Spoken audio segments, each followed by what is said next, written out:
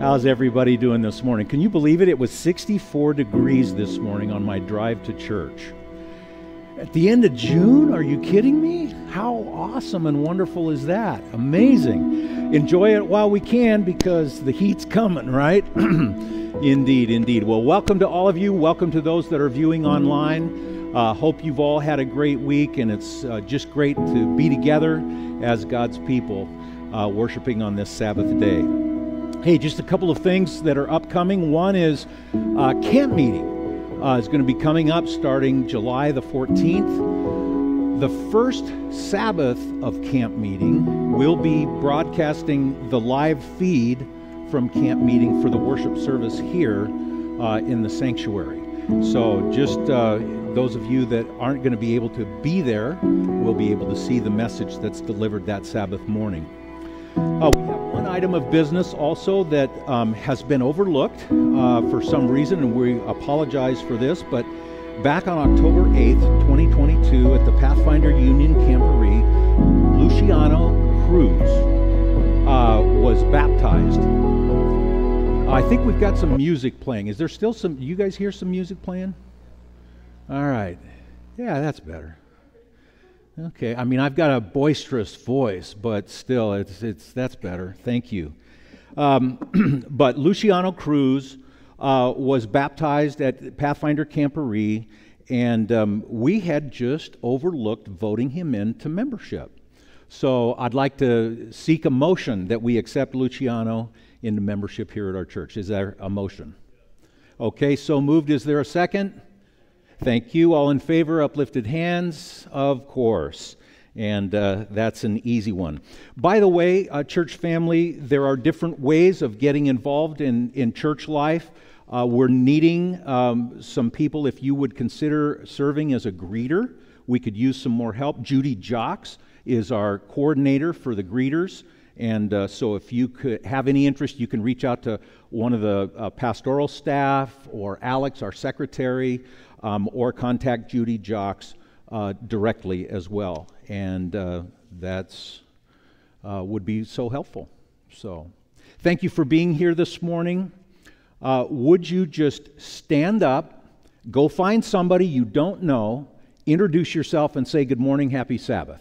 And then we'll get started with worship. Okay? Take just a couple of minutes to do that.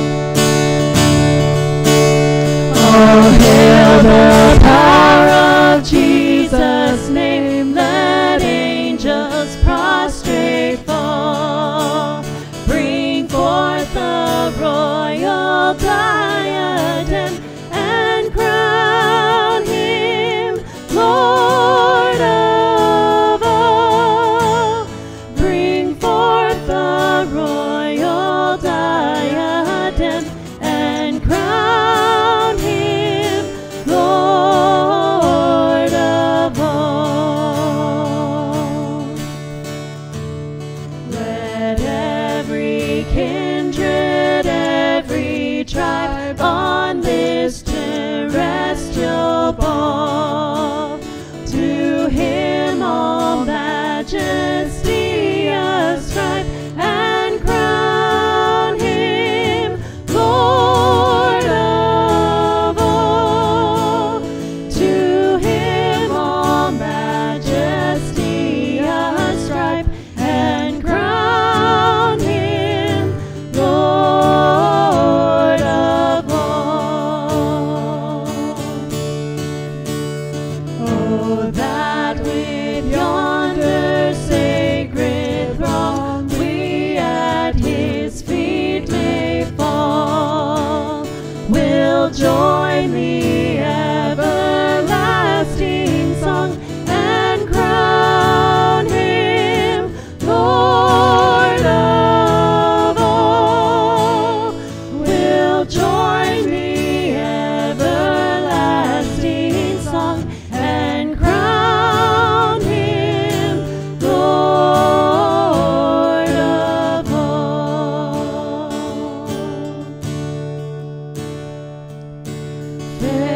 Fairest Lord Jesus, ruler of all nature, O thou of God and man the Son, thee will I cherish,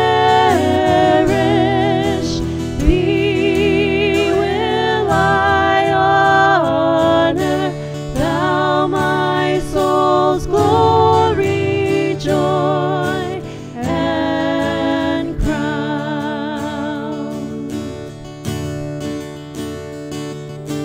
Fair is the sunshine, fairer still the moonlight, and all the twinkling starry host. Jesus shines brighter, Jesus shines purer than all the angels heaven can boast.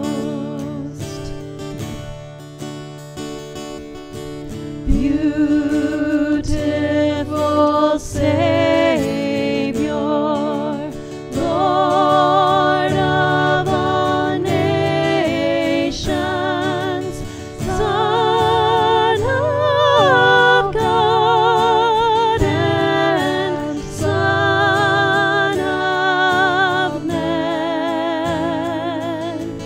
glory and honor, praise, adoration,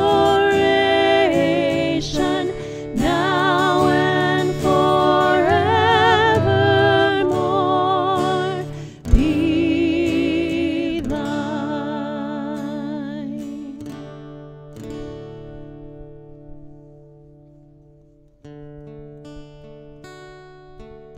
Let's kneel as we can and ask the Lord's blessing.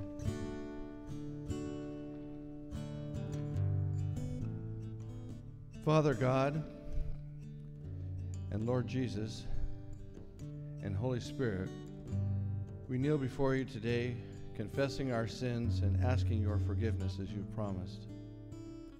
Today we live in a world that is so confused, and we as humans are confused as well. We have so much pressure from politics, from finances, from choices we make as families. We're just confused. It seems as though that maybe the gods of ancient Israel have returned to haunt us and torment us and encourage us to worship other gods.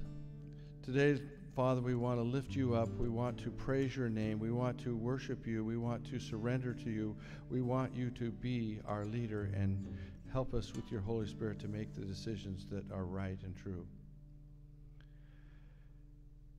My concern today is for families that are raising children, and there's so much confusion that is going on now in the choices that children have to make, and the choices that they have, and the things that they can view and read and see online, and just the many, many directions that they go. And I ask, Lord, that you'll bring a special blessing on the parents as they guide their children, as they help them make decisions and not just allow their children to make decisions on their own.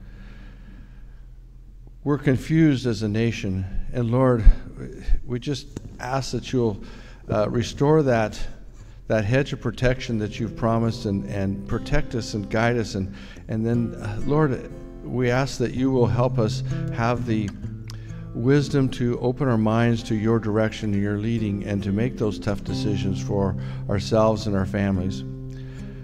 There's many people in our church that are suffering, and from illnesses, from just many of life's confusing things. And Lord, today, that is my prayer, that we surrender to you, and that we give you our will and let you guide us and be open to that. In thy name we pray. Amen.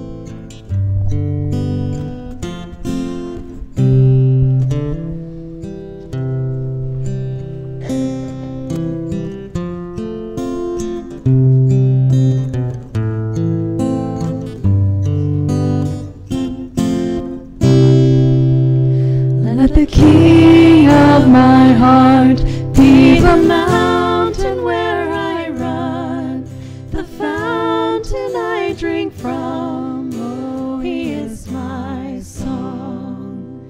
Let the King of my heart be the shadow where I hide, the ransom for my life. Oh, he is my song. You are good, good. Oh, you are good, good. Oh, you are good, good. Oh, you are good, good. Oh, let the King of my heart be the wind inside my sails, the anchor in the waves. Oh, he is my song. Let the King of my heart be the fire inside my veins, the echo of my days. Oh, he is my song. 'Cause you are good, good. Oh, you are good, good. Oh, you are good, good. Oh, you are good, good.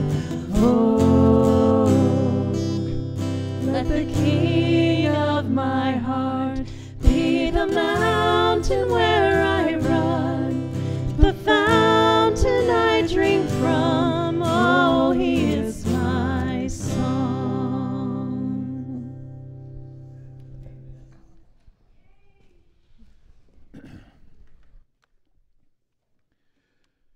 God is good, isn't he? So good. Well, our scripture reading this morning comes from Hebrews 12, verses 1 through 3. Therefore, since we are surrounded by such a great cloud of witnesses, so chapter 12 in Hebrews follows chapter 11, and of course chapter 11 is the great chapter of faith, the hall of faith, if you will. All these beings, people throughout history that are recorded in the Bible that exercised great faith. And they are accounted for in chapter 11. And then he says, therefore, since we are surrounded by such a great cloud of witnesses, let us, and we're going to find several let us instructions here. Let us throw off everything that hinders. One, let us throw off everything that hinders and the sin that so easily entangles. And let us run with perseverance the race that has been marked out for us. There's a race that's been marked out for you, for me, for us as God's people. So he's saying, look, we've got these great witnesses of faith, so let us throw off everything that hinders us from running this race that's been marked out for us. Let's let go of and cast off the sin that so easily entangles us. And for all of us, that's a different sin, maybe, or sins. And let us fix our eyes on Jesus, the author and the perfecter of our faith, who for the joy set before him endured the cross, scorning its shame, and sat down at the right hand of the throne of God. So he's instructing us now to consider him, Jesus, who endured such opposition from sinful men. Consider him so that you will not grow weary and lose heart. Would you bow your heads in prayer? Father God, as we go into your word this morning, I pray that your Holy Spirit would minister to each one that is listening. Lord, may you guide us in our thinking. Lord, help us to understand the truth and bless us according to our need is our prayer in Jesus' name. Amen. All right, so in this text were three let us instructions. Let us throw off everything that hinders. Let us throw off the sin that easily entangles. Let us run with perseverance. So we've been called to run. We've been called to go somewhere, to do some things. Let us fix our eyes on Jesus. I appreciated Ed's prayer where it's easy for us to worship other gods and be distracted with all the things around us in our world. And boy, it's true. Idolatry is still a thing. So as we begin this new sermon series, it's fluctuated a bit for me as to how many parts we're going to have in this. So it's still kind of, I'm not sure. I was going to announce today that it was cut down from 3 to 2, and then God woke me up this morning at 4:30, and I think it may go 4. So I don't, we'll see how it goes here.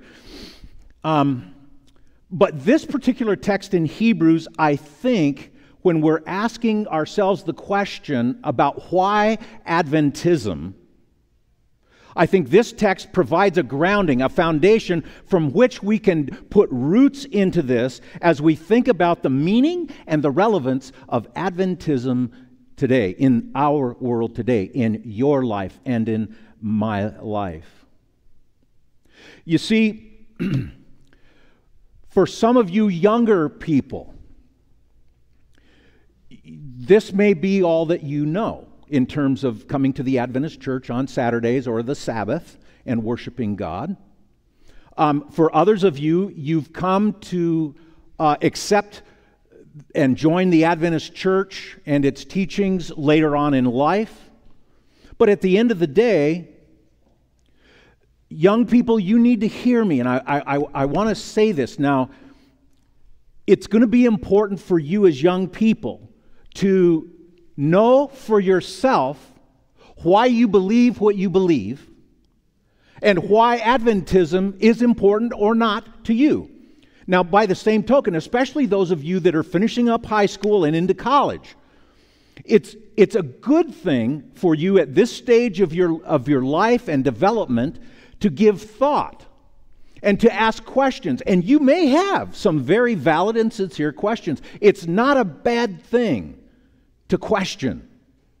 In fact, I agree with Plato, who once said, we question the truth not in order to discard it, but rather to get to the very heart of it. And so digging in and questioning truth and questioning our beliefs and even questioning, okay, this is the Adventist church and I'm familiar with it. I've grown up in this. For some of us, it's all we've ever known. The question, though, is today you need to know, as you set the course of your life, young people, and even for those of us who are older, why are you a Seventh-day Adventist? Or not? Now, there are people here that attend church regularly, and I love them dearly. They may not be Seventh-day Adventists. That's great. All are welcome. But in this sermon series, I'm going to try to make a compelling case for all of us to reevaluate why Adventism came into existence, why it still is relevant today, and why there's a mission that God has called us to that is still valid and pertinent and still has a message of hope of Jesus' love. We're one of many denominations, but there's some specific things and purposes that God has ordained by bringing this church into existence, and we need to know what they are. I'm going to say this to the older folks, parents, grandparents, aunts and uncles. If you're not clear on why you're a Seventh-day Adventist, your kids and grandkids won't be clear on why they are or should be. So we all need to know and understand that we're not here just because, well, this is what we do. Now, let me say from the outset, I am first a Christ follower. I hope all of you are first a Christ follower and then secondarily Adventist, if you're Adventist, or the Christian church or the Baptist church or whatever one may be. I agree with George Knight, the church historian in Adventism, that said this: to have any value, our Adventism must be immersed in Christianity. Without that immersion, it is no better than any other diluted ism. Right? Absolutely. So unless Adventism is Christocentric or centered in Christ, it's worthless as all those other false religions. So beginning right here as we begin this study, we're establishing the fact that Christ is and must be at the very center. And we must, as Paul said in Hebrews, fix our eyes on Christ Jesus. So, why Adventism? Why be a Seventh-day Adventist? Now, for some of you, the answer is simple. You can't help it. You were born that way. Others feel, well, somehow I like it. I like hanging out with these people. It feels good to be an Adventist. Some of you might even be addicted to Adventism. You wouldn't know what to do without it. But this is an important and serious question. And after nearly 65 years in the church, I'll confess I'm still not addicted. And for me, there have to be some good reasons to be an Adventist or even remain one. Frankly, I'm a Seventh-day Adventist by conviction rather than by choice. Now, throughout this series, I want to invite you to reflect on the meaning of Adventism and how you're relating to the church that you interact with, the body of Christ that you're a part of. And consider, why am I a Seventh-day Adventist? Why am I here? Now, over the last 20 years, there's been a lot of books written and a lot of discussion in the Christian community at large and in secular communities as well about the deconstructing of Christianity. The secularist human view is that you'll be better off without Christianity. In other words, if you could just get delivered from that old way of thinking, you could move into enlightenment.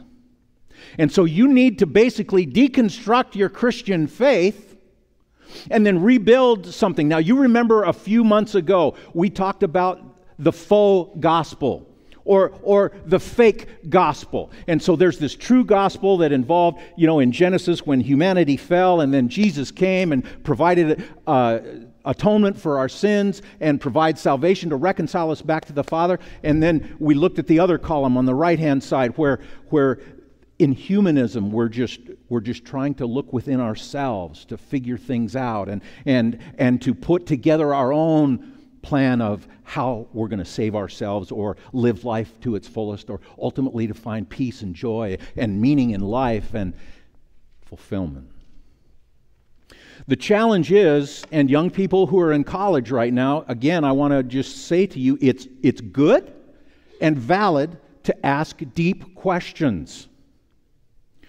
At some point, most of the adults here have at some point in their life or Christian journey had some serious doubts about their faith.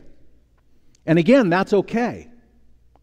But I've noticed in the last 20 years or so, and there's this great tension that's developed within Christianity, and there's a progressive, very liberal kind of theology that is found its way into Christianity, and we see this demonstrated by our guest speaker's topic that was addressed a few weeks ago, and how different Christians are relating to these topics that are real, valid, very serious concerns for the communities in which we live and the choices that our young people are facing. And so this idea of deconstructing your faith and then reconstructing your faith has some validity, but young people in college and even adults that may be in this situation where you're questioning and you're...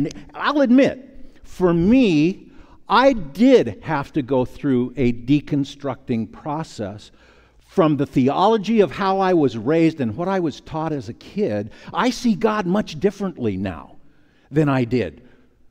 I'm not dogging my parents or my grandparents. I'm not dogging the church of when I was a kid or a teenager. I'm just saying I've learned so much more about the truth of God, and I see God so amazingly, incredibly different now than I did even 15 or 20 years ago.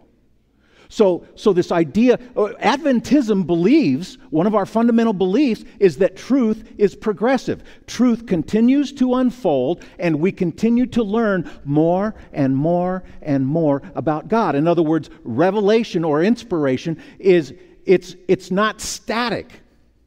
It's active and it's moving forward. But be careful in the process of your doubting. Be careful in your process of asking questions. Be careful of the books you read. Now, look at all the evidence for yourself, yes. But I've seen many people lose their faith while going through this process. So I'm affirming all of us to say it's great to have questions. Listen, God's truth can stand up to the closest scrutiny. So God's not afraid of your big questions.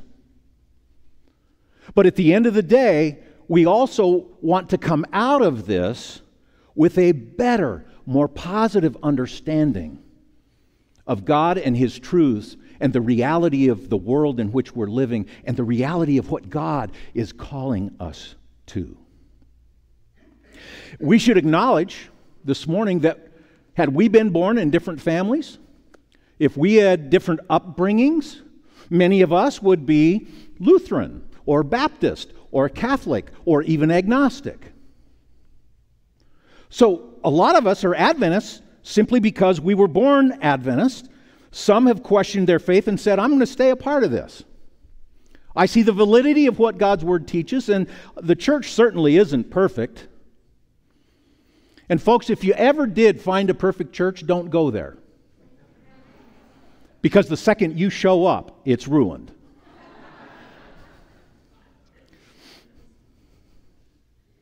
So the church isn't perfect. We've got our issues. And every denomination has struggles. In the recent weeks, you've seen the Southern Baptists. They're dealing with the issue of women's ordination, much to similar to what we went through back in 2015. There's the Methodist Church that is splitting right now. Some churches are breaking off from the mother denomination because of their stance on homosexuality and LGBTQ and so forth. So there's kind of two world views even within the church that some of these denominations are wrestling with and struggling with. And this is the very real world that we all live in. Now, the reality is that most people remain, at least in name, to the religion that they were born into. Now, if you look at the statistics, you've got 44% that no longer are in the faith of their childhood. But you've got 56% that are. Now, that 44% that's up huge over the last 20 to 30 years. A lot more people are changing their faith compared to what it used to be. But so right now, you look at, and it runs down the list of Catholics and Protestants and who's affiliated and who's unaffiliated and so forth. But the numbers tell us that it's likely that whatever faith you're born into, you're likely to remain a part of that faith. And regardless of your affiliation, religious communities consist of two sorts of members: practicing believers and cultural adherents. Imagine that you were born Adventist, your father is a pastor, your mother is a church school teacher, your grandfather was a conference president, and you are a fifth-generation Adventist. Most people in that situation, with that family dynamic in play, the most difficult and radical thing for them to do would be to leave the church. Because that has provided everything for their social context, for their understanding of God, their religious training and upbringing, even the social networks that they're a part of. Because after all, if you're born into a community and you're raised in that faith community, that's what you know, that's what's familiar. Many of you have lifelong friendships that have developed from childhood or school years. And you've been in touch and you stay in touch with some of those friends. Now, it's interesting that a lot of people, while not maybe currently practicing as a believer, and this applies whether you're Baptist or Methodist or Adventist. In a sense, even if I'm not practicing it, it's easier to still call myself an Adventist. I run into this quite a bit when I am called to the hospital to do visits. Because sometimes patients will put on their sheet that they're Seventh-day Adventist, but I go to meet them and I don't know them. I've never seen them before. I've never met them.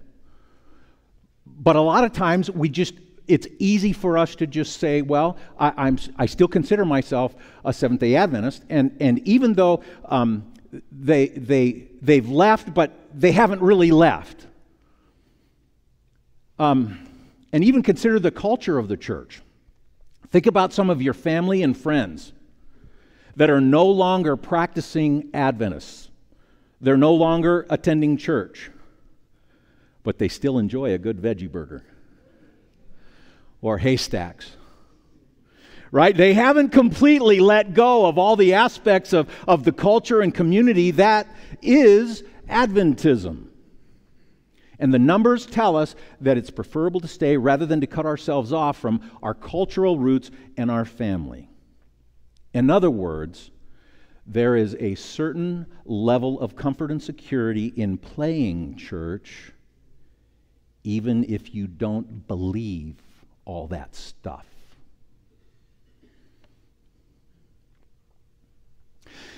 I hope that in our time together in this sermon series that you will be challenged at the level of, am I just playing church?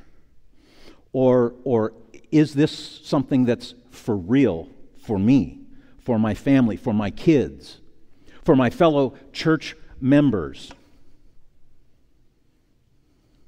You see, there are, in my mind and my heart, there are some very compelling reasons why Seventh-day Adventism was brought into existence.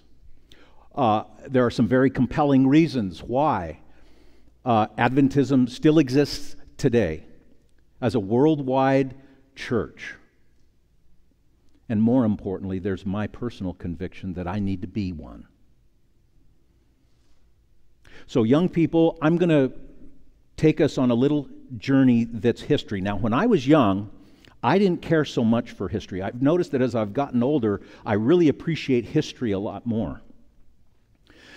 But here's the thing. Adventism didn't come into existence in a vacuum. In other words, when we look at the God story, the story of God's interaction with humanity throughout time since creation, there's been this journey that God has been on trying to reconcile humanity back to Himself. And as we're on this journey and as we go through the whole story,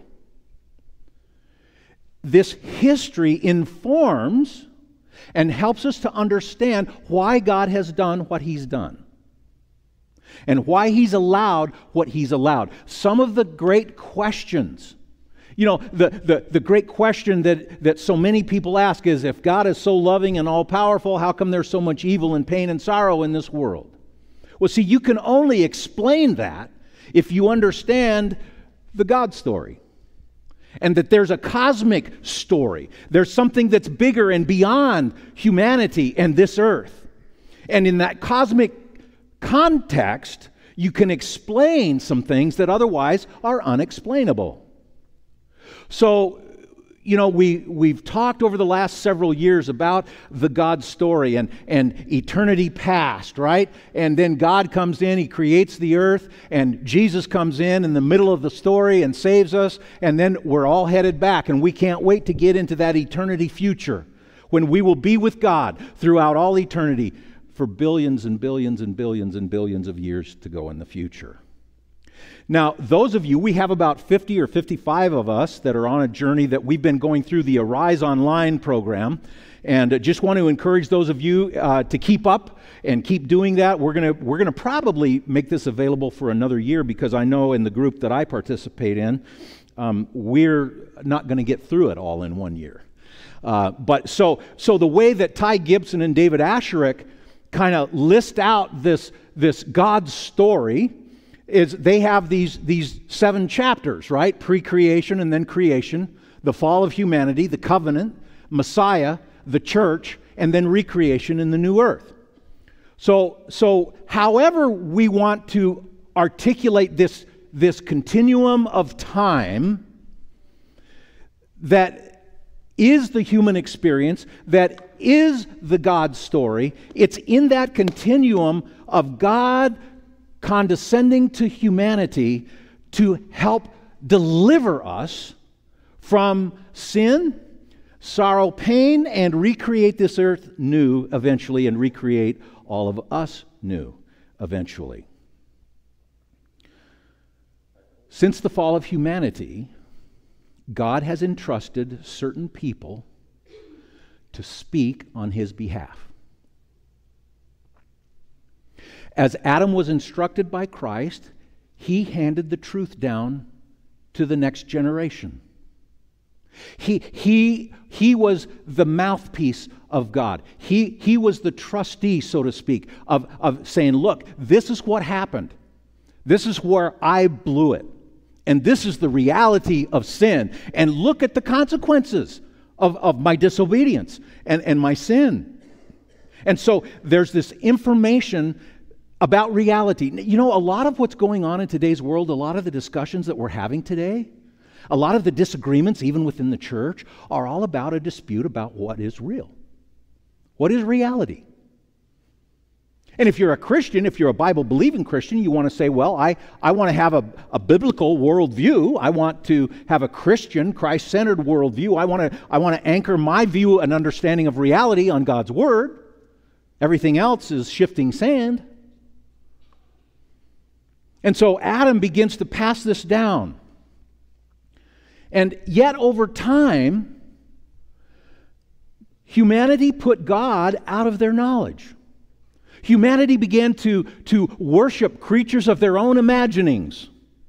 And even when the world was still in its infancy, you come to Genesis chapter 6, and evil had become so deep and widespread that God could no longer bear it. Ellen White says this in Patriarchs and Prophets: amid the prevailing corruption of the world at that time, Methuselah, Noah, and many others labored to keep alive the knowledge of the what? True God, and to restrain the tide of moral evil. So here God came out of eternity, He creates the earth, and we get to Genesis 6, and man, oh man, we're already right here, and He can't take it anymore. The Bible says that mankind's thoughts were continuously on evil. And so time begins to move forward.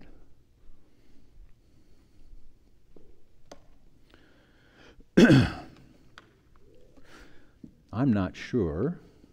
Let me get back. It skipped way forward on me somehow. All right.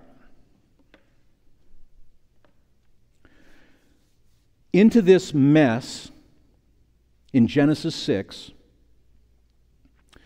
God calls Noah. He tells Noah, he instructs Noah to build an ark. He tells him to preach a warning message to the antediluvian world of what was to come. So Noah now becomes the trustee. The word, the vocal speaker of what is reality and the reality that is to come. And Noah preaches his heart out for 120 years. The Central California Conference would have fired him as an evangelist. He was one of the worst evangelists ever known to humanity because only his family got on board with him. Everyone else rejected. Following the global flood and the Tower of Babel, God calls Abraham, and He makes a covenant. And then later, through his sons, Isaac and Jacob, comes the nation of Israel. And as God's chosen people, Israel then becomes the trustees of the gospel. They were to be an example, a shining light in the pagan countries surrounding them, to elevate their thinking in their minds to the true God of heaven and earth. Their whole existence, when they were coming out of Egypt, God had to rebuild them as a people. They forgot the faith of their fathers. And God implements the whole sanctuary system and the sacrificial system, and God is at the center of their very existence. And everything that they do is pointing forward to the coming Messiah. They are the trustees of the gospel, but that relationship was conditional. It was based on covenant. And when they rejected the Messiah, Jesus then established a new covenant. And that's where we have the establishment of the New Testament church. Throughout the God story, since the fall of humanity, God has always had people to speak on His behalf, to represent the truth, to counter the darkness with light. And it seems to me that we can find in Scriptures 7 groups of trustees. Number 1, the patriarchs. Number 2, the family of Abraham. Number 3, the nation of Israel. Under the new covenant, the Christian church that was established. And then the Protestant movement that came in the 1500s. And then the remnant. Now, God has always had a remnant. Noah and his family that got in the ark, they were the remnant that was left over after the flood. So, throughout history, God has had a group of people that have been faithful to Him and proclaiming His truth. And ultimately, in the new creation, in the eternity going forward, you and I, the redeemed of all the ages, will be the trustees that will continue to speak about our experience, to glorify Christ and all that He has done to save us and reconcile us to Himself, to heal us. We will continue throughout the ceaseless ages of eternity be the trustees of the gospel of Jesus. Now, the story of humanity and the history of the fall and fallen humanity and all the way through the Old Testament with the children of Israel can be visually demonstrated this way. So, if you look at the top here is wholeness. This is how God created everything to begin with. Everything was good. Everything was perfect. Everything was whole. But then you know what happened, even beginning with Lucifer in heaven. He started whispering lies about the character of God. And so in the lies, there's a forgetting then of what reality really is. So all of a sudden, Satan starts with his lies to paint a different picture of reality. And there's a forgetting of what reality really is as it is established by God. Then there's a rebelling. There's a turning away and an abandoning of God. But then, as we know from the fall of humanity, there are some consequences that come with rebellion and turning your heart away from God, right? The purpose of the God story, the purpose of God's Word, the Bible, then, is to confront our condition as we're in this sinful mess. And God's Word shines light on the darkness of our own hearts and our own minds. And through the power of the Holy Spirit, there is an awakening. And that awakening stirs in us. I saw a saying this week that said if churches and people in the church didn't need correcting, half of the New Testament wouldn't have been written. It's true, right? That's me. I need that. Yep, I resemble that. So this is a cycle that just it has gotten lived initially by Lucifer's rebellion in heaven, and God labored with him. God confronted him. God tried to awaken him. And in fact, in Patriarchs and Prophets, Ellen White says that he was convinced of his wrong. But he pursued his own way because of pride.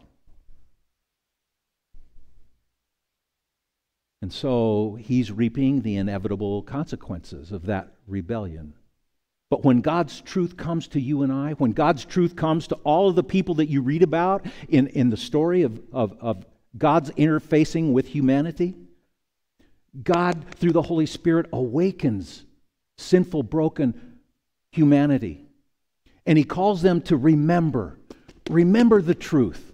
Remember how things were created to be right up here. This is the ultimate reality. What you're living right now, that's not the way I intended it to be.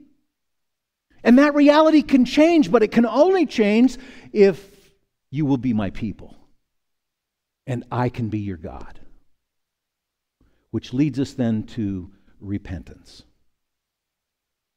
And we come confessing our sin. And we say, Jesus, I blew it. I need you. Help me. Save me. Cleanse me.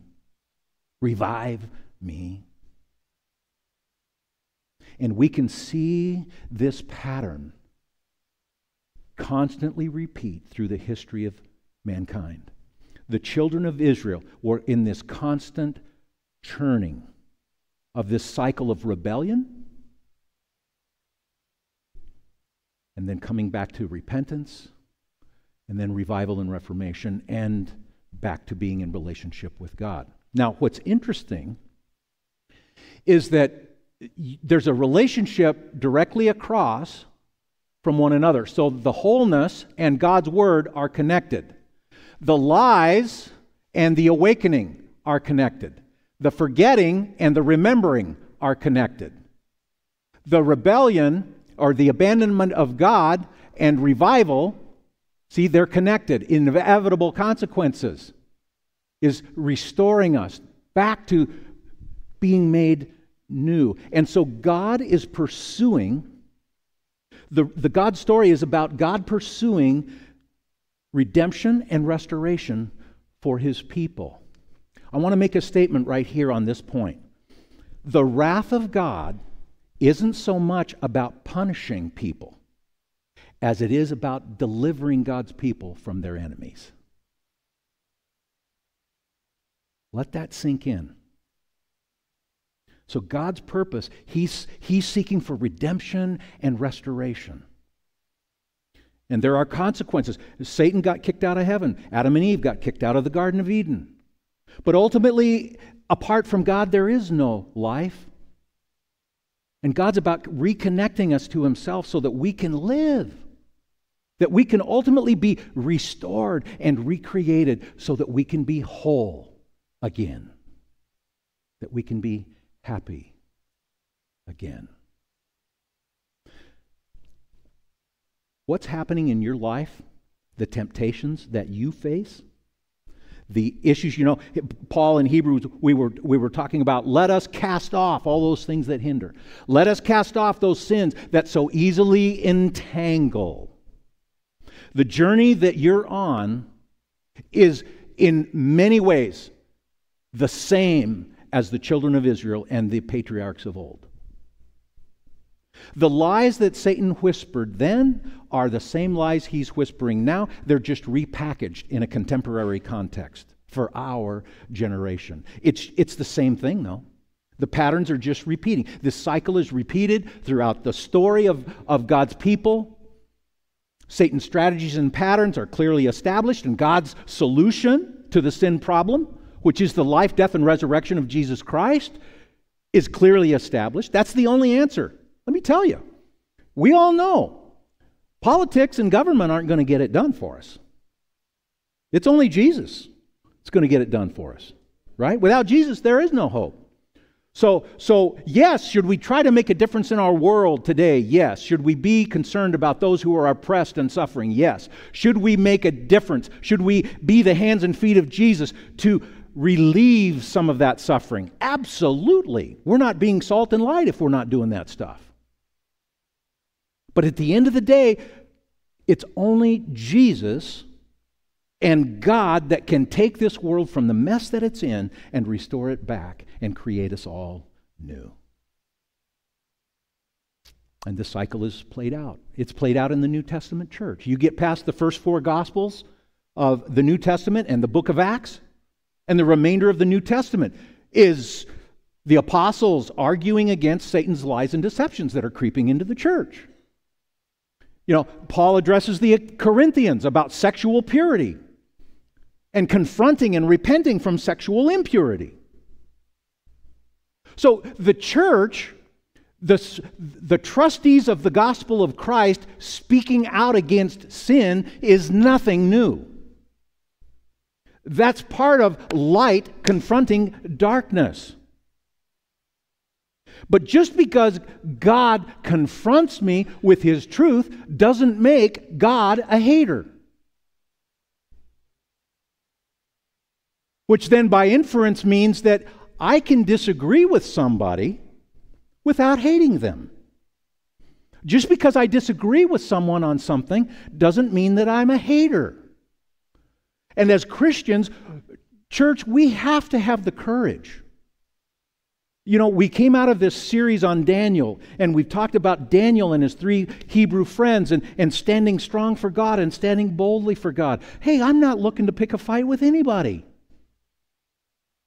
But I think all of us need to have the courage to stand boldly for what is right. And we need to do so in a Christ-like and loving way. So these issues are not new. Confronting different kinds of sins is nothing new. And at the root of Israel's struggle is the apostles' struggle in the New Testament church, and the apostles called that New Testament church to repentance. In the messages to the 7 churches in Revelation 2 and 3, every church is called to repentance. You and I are called to repentance. Following the destruction of Jerusalem, the powers of earth and hell arrayed themselves against God's people. And persecution began under Nero, about the time that the Apostle Paul was martyred, and persecution continued for centuries. However, the more the church was persecuted, the more the church grew. An early Christian apologist, Tertullian, is credited with saying this: the oftener, I'm not sure what good English that is, but the oftener that we are mown down by you, the more in number we grow. The blood of Christians is seed.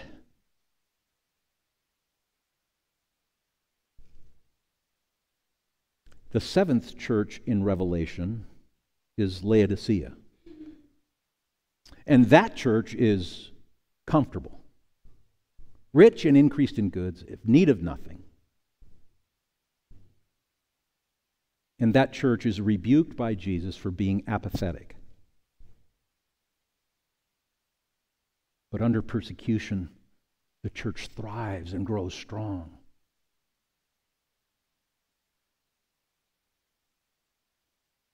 Satan, realizing that he wasn't winning the battle, the church was growing, he decided that he would be more successful. He attempted to do something else against the government of God. And so he decided to plant his banner in the Christian church.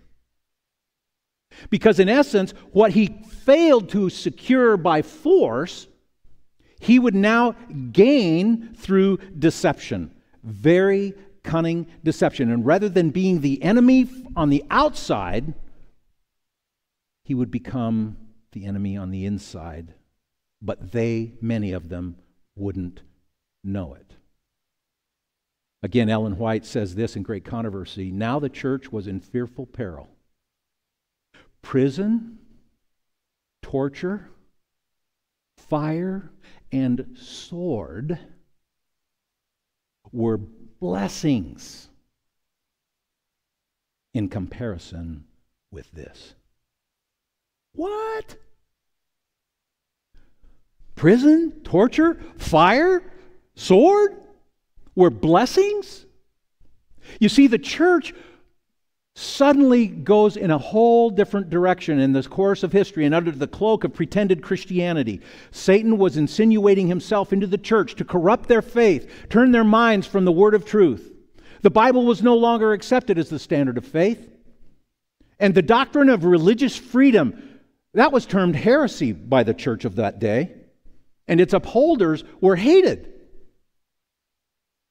Paul even writes in 2 Thessalonians 2 and verse 7, "For the secret power of lawlessness is already at work." Even back then. Church, ultimately, this is Satan. And Satan is working through human agencies to accomplish his purposes. And the Apostle Paul foretold the great apostasy that would result in the establishment of pagan Rome turning into papal Rome. And as persecutions ceased for a time, Christianity suddenly began to enter the courts and palaces of kings. And the church, rather than being this humble, simple group, said that we want to be in the places of power. We're going to get political. We're going to influence things. And with the nominal conversion of Constantine in the early 4th century, came that gigantic system of false religion. And the church began to intermingle paganism with Christianity. And this is how Satan moved himself into a seat of power and position to rule the earth according to his will.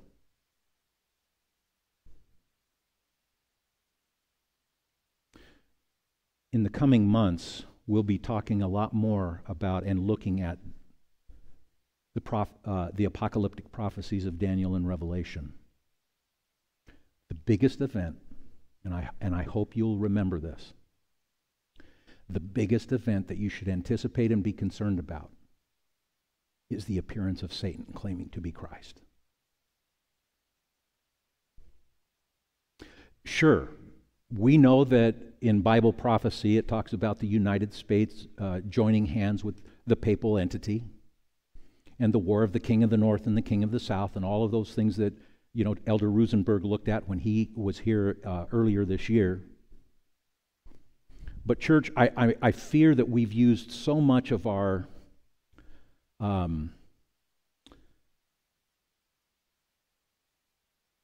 we've used so much of our prophetic firepower and aimed it at Rome that we've taken our eye off of who the real enemy is. Paul says in Ephesians, we wrestle not against flesh and blood, but against principalities and rules and powers. So yes, Satan will accomplish much of his purposes through different entities in our world today. But the real enemy is Satan. And when he appears, then all of the world will wander. Can you imagine him being in Visalia and us preaching the gospel against him? What? Talk about terrifying. To confront him? I mean, the dude's got game. I don't like him. And he has powers that I don't have, and yet we all are called to be these trustees of the gospel in a time just before Jesus comes. And as this whole thing goes down, and Satan is putting this system in place, we come into those 1260 years that were prophesied in Daniel 7. They began in 538 AD and continued till 1798 AD, and that period of time is known as the Dark Ages. And that's where Satan did everything he could to banish and destroy God's Word, the Bible. As he worked to keep these ancient words from speaking, those words that bring life and hope and salvation. The God story of how God has created and how through time God has had these people, these trustees of the gospel that give a voice to the true reality that is found only in God. And to understand the craziness of the world around us in which we exist today. The only way to make sense of that, folks, is to understand the truth about God. And to be in relationship with Jesus and to confess to Him and allow Him to be Lord and Savior in your life. Well, next time we'll go further into how this developed and all of this history, young people, it led to an awakening time when it had gotten pretty dark. And the common person, the everyday human being, not the elites, not the educated, but the everyday normal people like you and I, had no access to the truth. And these 1,200 years were so The darkness, spiritual darkness, was incredible, but God wasn't finished yet. He would restore His Word once again. And next time we'll explore that next chapter in the church's history that ultimately gives birth to Protestantism, and that eventually gives birth to Adventism. Let me say definitively, the reasons for all of that history and the reasons for why we exist as a people today, the Christian church, with our Protestant brothers and sisters, we've all been entrusted with the gospel of Christ. We all have a contribution to make. But notice his strategy. The devil's strategy was to do away with this. Why? Because there's power right here. There's light right here. These ancient words, I believe, are more relevant today than ever in Earth's history. As we close our worship time this morning, let's sing together that song, Ancient Words.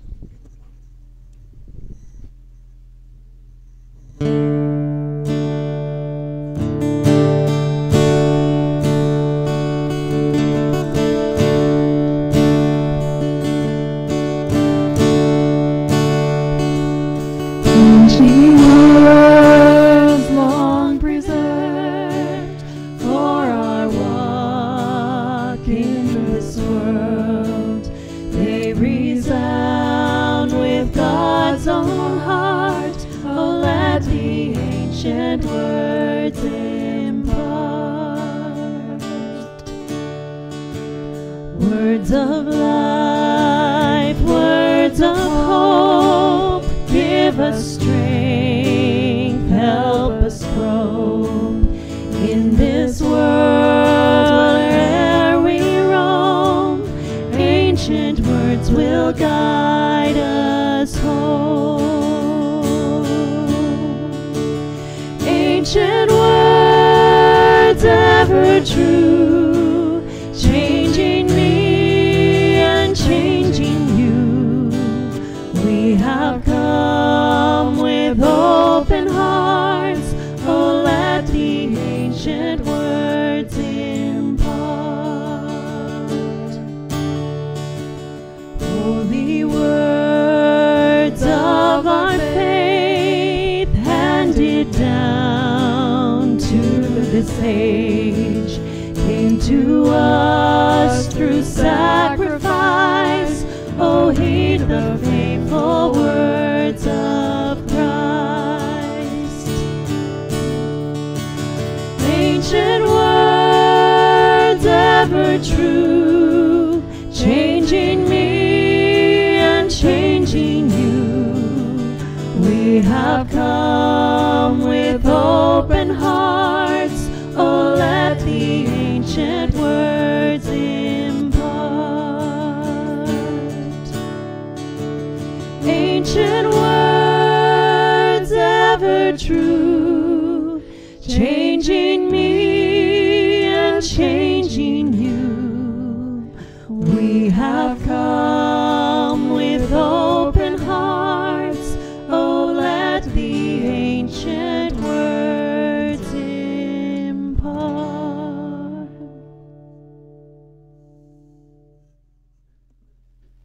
Father, I pray that the ancient words of Scripture would not just be words on a page, but, Lord, that we could experience your words, those ancient words, as the living word that would bring power and life to our souls. God, I know the world around us wants us to think, and they try to influence people to think that your word is outdated, it's old-fashioned, it's not relevant. That's like so yesterday kind of thinking. But Lord, as your trustees,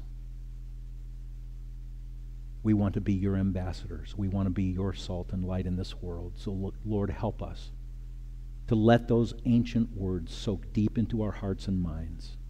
Let it transform us to be more and more like Jesus. And Lord, as the instruction that we read in Hebrews today, let us cast off everything that hinders. Let us cast off those sins that so easily entangle. Let us run with perseverance the race that has been set before us. And let us fix our eyes on Jesus. And all God's people said, Amen. God bless you. Have a great week this week. Thank you for being here.